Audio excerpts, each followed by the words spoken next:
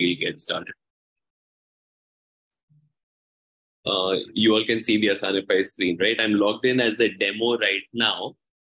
Before we get into the details of the session, Ekta, do you want to tell us some of the details around how you guys are managing investment declaration right now?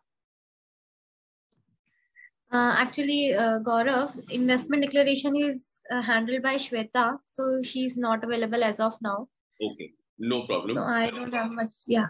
What what you can do is you can inform Shweta, and we'll obviously be sharing the recordings as well. Yeah, okay. Now we are reaching that time of the year where it is important that all the payrolls start getting finalized by Jan, Feb, and March. Now, when I say payrolls getting finalized, it basically means that you might have deducted less tax in the beginning, or you might have deducted more tax in the beginning, whatever, depending upon what investment declarations or house rent your employees have declared. So in today's session, over the next 15-20 minutes, we'll just go through how that is done on Asanify. And it is important that all the final investment declarations, whatever your employees are doing, get sealed by, let's say, sometime in January, so that in case there is any extra tax to be deducted, it can be done over Jan, Feb, and March payroll. And that just makes sure that there is no extra burden on the employees at the end of the year. And we have 3 months to apportion it and recover the balance tax in case somebody has to do that. Ekta, do you run the payroll yourself, or Shweta runs it in your case? She runs the same. She runs the payroll. Okay, that's fair. So what, in case Shweta is running it, then that's absolutely fine. She running the payroll, as we all know on Asanify, is literally a click of a button from run the payroll. And there are enough video tutorials that we have put out on how to run the payroll. You guys are anyways, you've been doing it for a while, so you are comfortable with that. Yeah. I'll jump into the investment declaration part first. If your employees have not done the investment declarations at all, it's important that you pass that notification to them that they must declare what the final amount is. Now, on Asanify, you can make an announcement and you can send out a company level communication. You all can see my screen, I hope. Yes, yes. Yeah, you can make a company level announcement and all your employees will be notified. So you may send out a couple of reminders saying that, let's say by December 15th, declare all your final investments that you have done. And by January, please attach the proof of it as well. Now, sometimes what happens is your employees may have paid an insurance premium, which is a February or a March payment. And basis that February and March payment, the next payment will be due only in February or middle of March, because it's an annual cycle.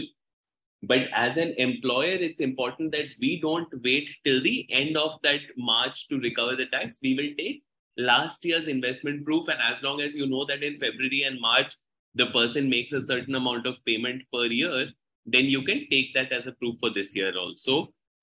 Yeah. Now here, when you send out the notification to your employees, what your employees have, right now I'm in the admin view, I'll just go to the employee view right now. So when your employees log in, they'll be able to see all the sections which are relevant for them, under which the tax saving can happen. Now, this is the part which often confuses a lot of employees because they don't understand ATC, ATD, etc. all that well. So in this view, they'll see all the sections which are relevant to them. They will see how much amount they can select as an upper limit. And of that amount, how much has been done already. So as you can see, for this particular employee section ATC, which has a maximum limit of 1.5 lakhs, the employee has already declared about 1,99,000 something. Similarly, ATD, where the limit is again 1 lakh, the employee has declared for 4.95 lakhs already. So let me just change this view to admin. As an admin, you can select it for any of the employees and you can see what the investment declaration has been. So let's say if I want to see the investment declaration of Rohan Jain, I can see that under ATC, only 1 lakh out of 1.5 lakhs can be done. So if Rohan wants to save more tax, he can declare an additional 50,000 here as well.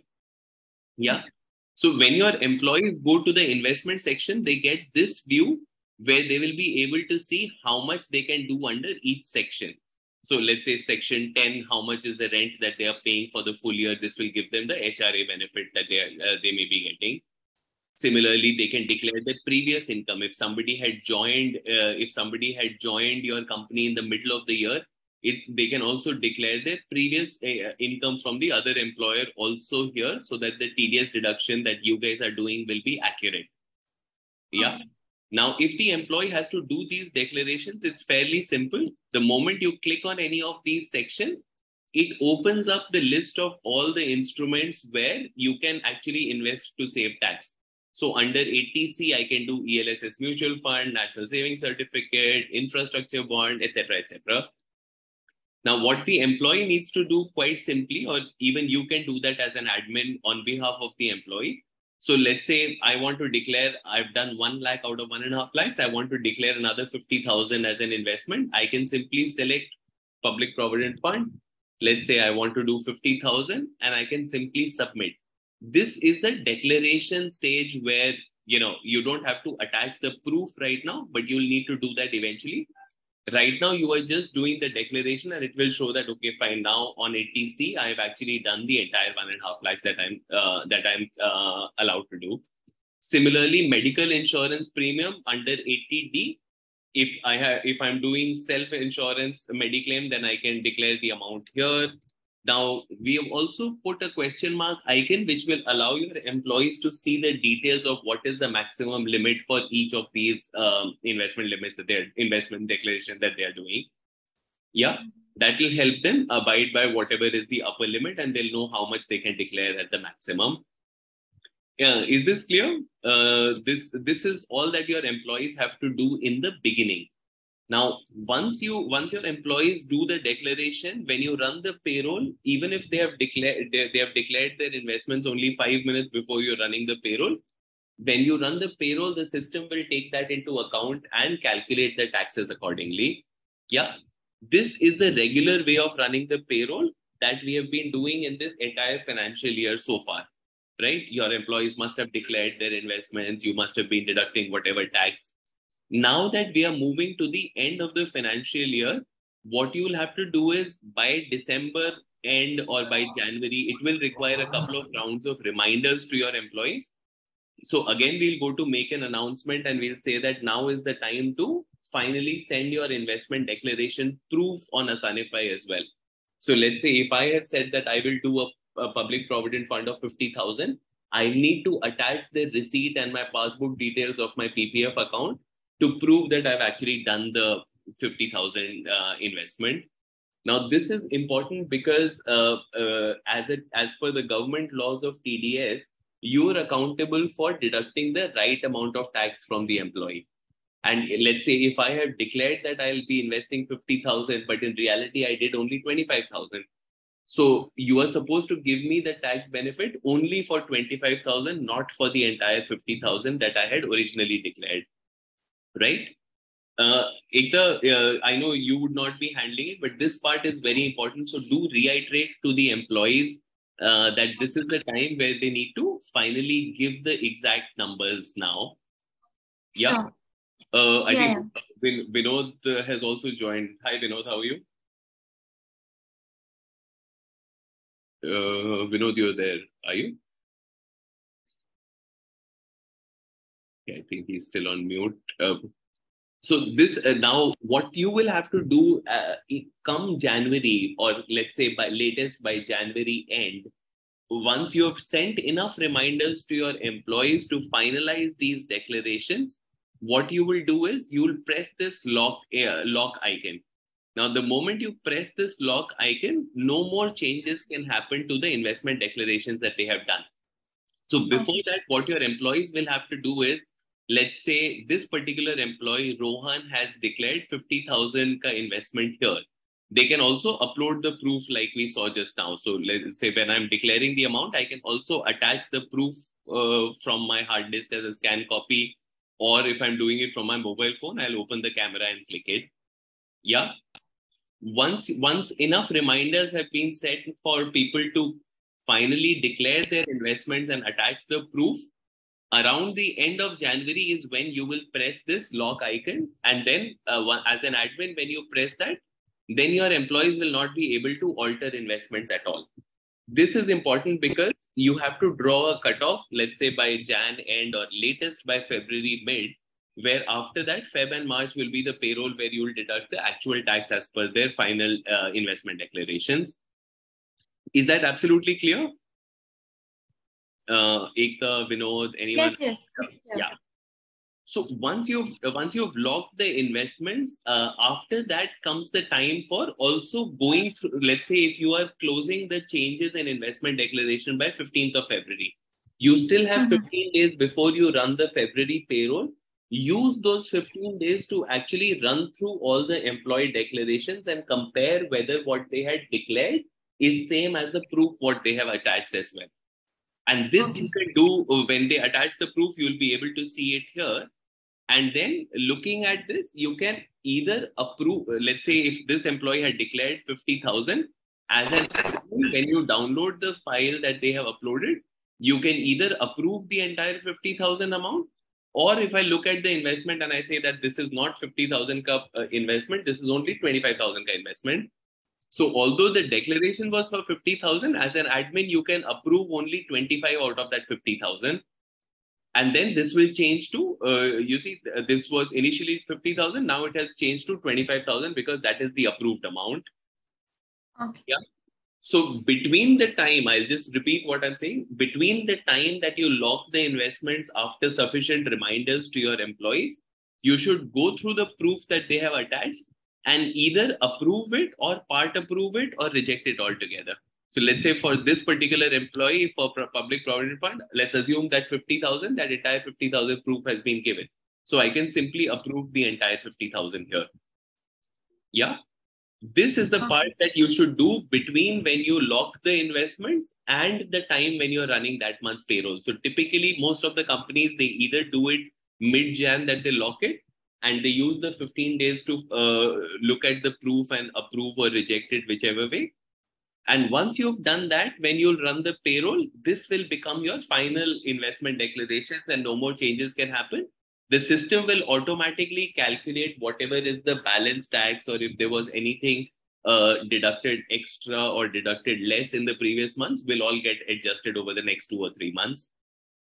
Yeah.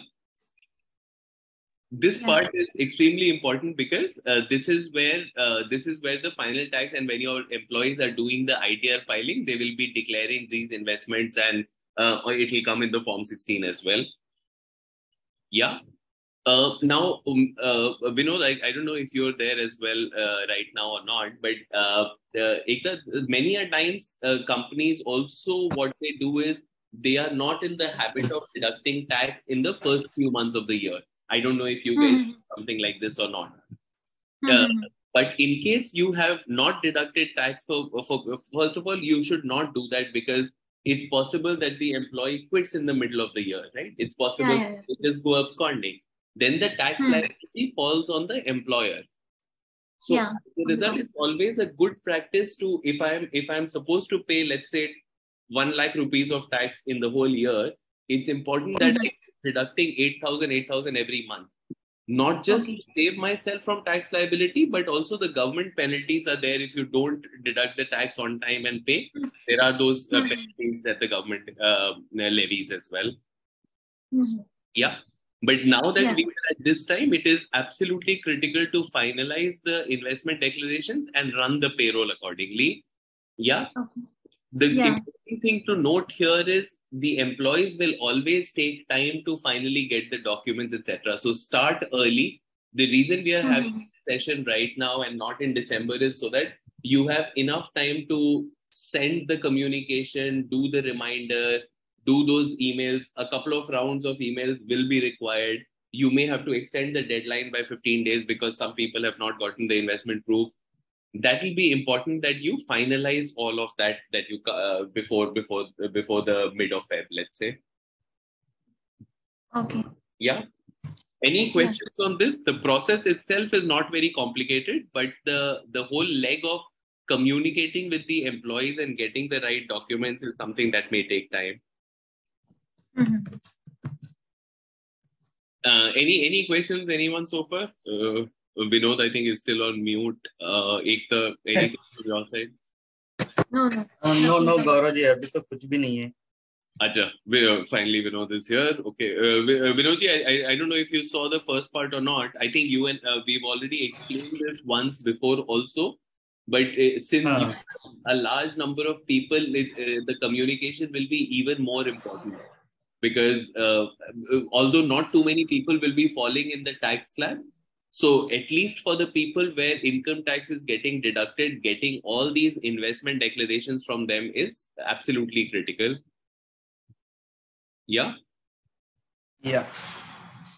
Sounds good. Ekta, any questions from you?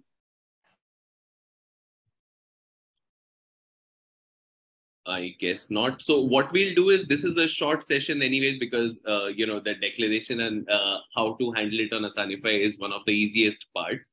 The important part is something that you will have to do with your employees. So the focus for the next few weeks should be on finalizing this for your last 2-3 months of payroll that you'll run starting January.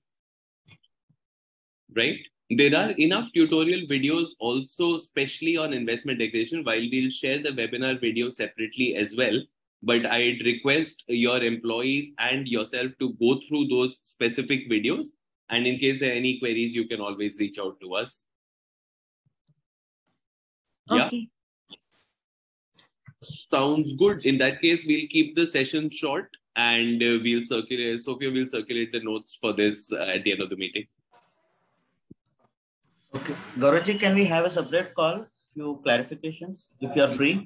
Oh, yes. Oh, yes. Let me give you a call after this immediately. Yeah. Done. Thank you. Thanks, Vinodji. Thanks, Ekta. Look forward to seeing you guys again next week. Yeah. Bye-bye. Bye.